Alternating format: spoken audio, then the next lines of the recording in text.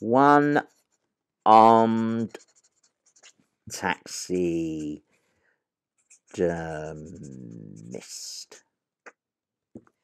Yeah. Oh, hi.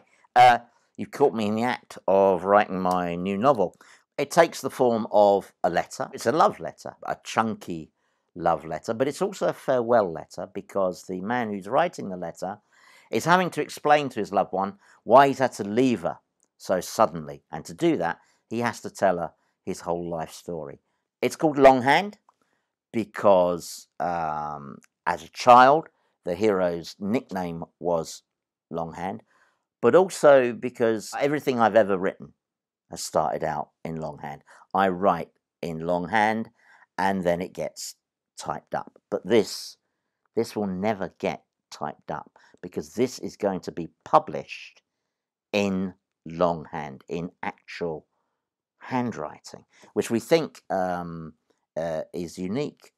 So it's a publishing first, and this is the first page as it stands at the moment. No doubt it will get rewritten a few times. So if you're the kind of person who likes italics, then this is the book for you.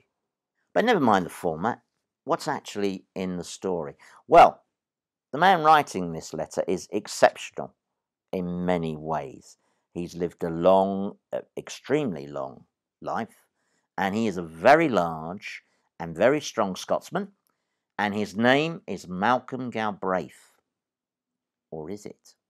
And Malcolm's life story is truly epic, and it includes comedy, tragedy, mystery, a bit of leprosy, a murder, well, several murders, and one massacre, a great romance, in fact, two great romances, a courtroom drama, a corrupt lawyer, a naughty music teacher, a landslide, and a fire.